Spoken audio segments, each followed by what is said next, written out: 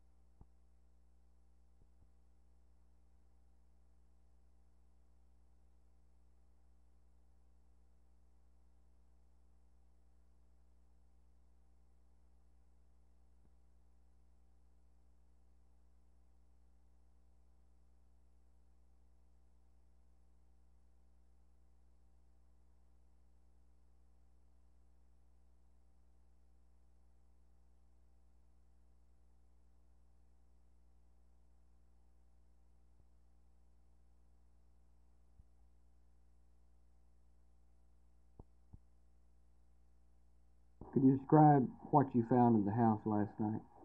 4 candles lit in 3 different closets, and one in the kitchen cabinet. Where did the candles come from? My wife had them out for Christmas decor. Wasn't there a broken window in the house too? Yes. Is that the place where they came in, or do you know? I do not know. Doesn't this make you feel that someone is trying to force you to leave this city? I have mixed emotions about it, Jim. I think some would like, but more would want me to stay. And this time I feel like following the majority. You don't intend to move? I have no intentions of leaving.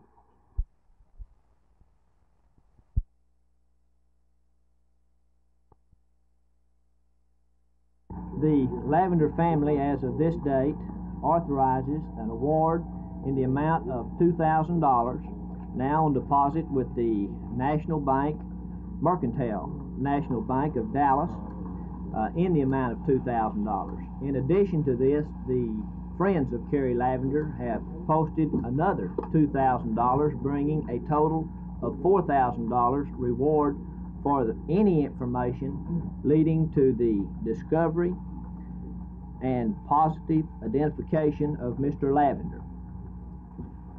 Anyone having information concerning the whereabouts of Carrie Lavender can contact the Grapevine Police Department or your local police station.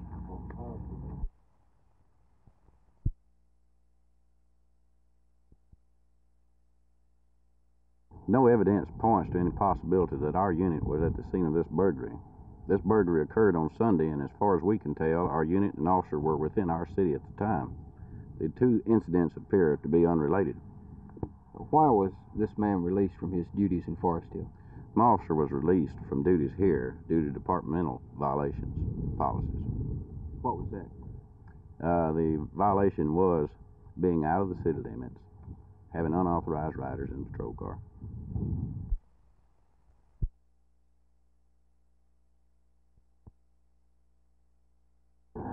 Oh, I don't know. It depends on, quite a few things. If they're keen on Laudel or, like it just depends. I really, don't know. Yes. What type of game plan do you think you'll have to have in order to beat Texas? Well, I think we'll have to do a little bit of everything, really, because last game, like they did show that, that they can key on backs, and so, you will have to have a passing attack also, and I think, we'll be able to combine them both very effectively. Do you feel you have to establish the run first before you go to the pass? Right. I think, that we can establish a run. I think if they, do leave us open, I think we will run effectively. And but I don't think, they'll let us run that wild. Do you think it'll be a high-scoring game, Franco? I hope so. Really, and I think it can be, but then again, it'd be one of those things where, you just don't know.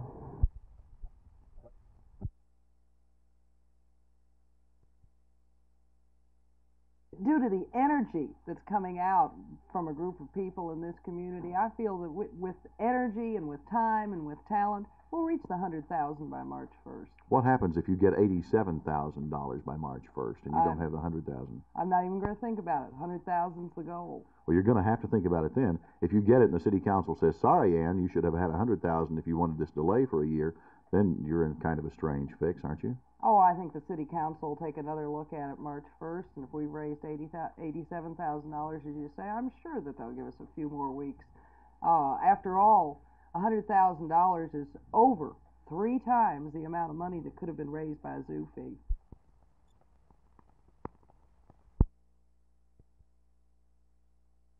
We have just reached a settlement that I think is going to be great for the United States and other principal trading countries around the world. Okay, for once and for all, I don't know if this will settle anything, but are you going to be a candidate for vice president? No, I'm not going to be a candidate for anything. I'm a candidate to come home to Texas just as soon as I possibly can. Do you have any ideas for politics in Texas?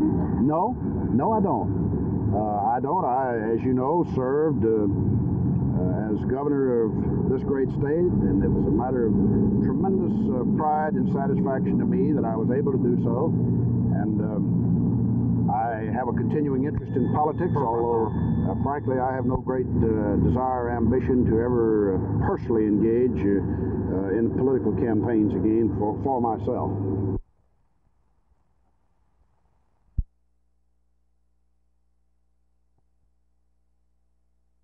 Well, I've asked the governor to have a special session to deal only with tax and tax reform here in the state. I think that due to the school case, there is very many similarities between the school and the city property taxes, and I think that it's important that we have a special session of the legislature to deal with this immense problem I think that has been created in the state. What do you feel will happen if the governor does not call a special session? Well, I think there's all the likelihood that a lawsuit, a very costly lawsuit, that will be filed much like the one that was filed in the school case, and that would be throw the entire property tax system here in the state into a complete upheaval. Dallas City Councilman Gary Weber, who has formed the Tax Council of Texas Cities, has proposed that there be a special session of the legislature to work on tax reform. Do you favor a special session to deal with this kind of tax reform? I think there is a real need for legitimate tax reform in Texas, Travis.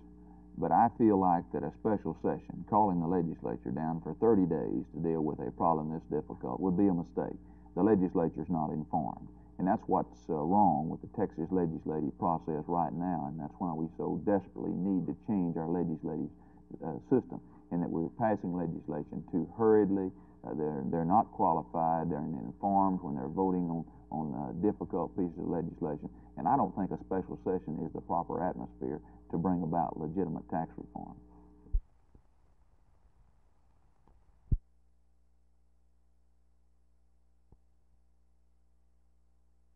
I was very pleased with the general outlines followed. I think it reflects an interest that the county government has in the operation of this program. I think it will enable us to have a sounder, more practical operation than we have had in the past. Do you think you can cut down overages like this $168,000 of 1971? I think that we're going to give it every possible try, at the same time in being able to offer quality services to the children that come into our care.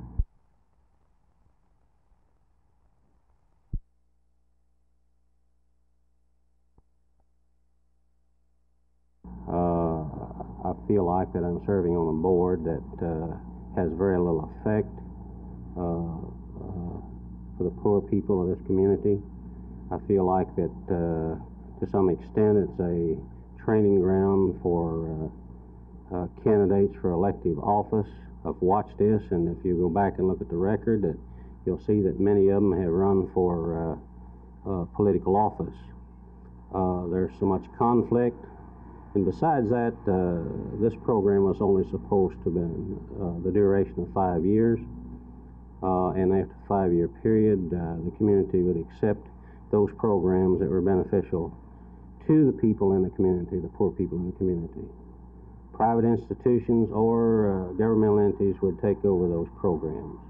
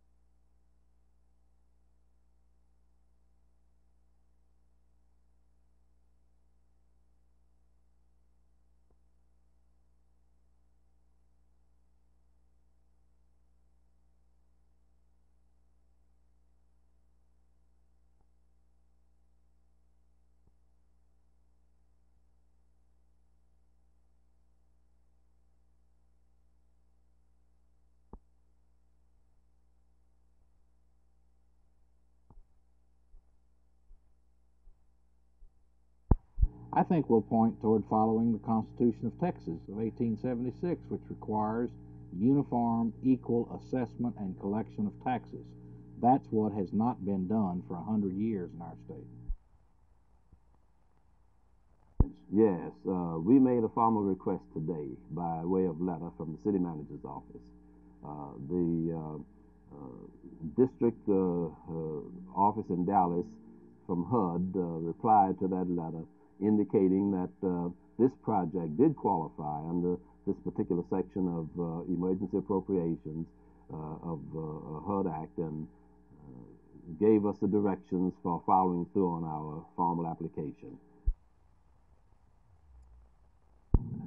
From being a teacher in Dallas, I don't think this would ever happen because we do have a good school system, and it wouldn't seem any need, but we can't be too naive. It's happened to other good cities too.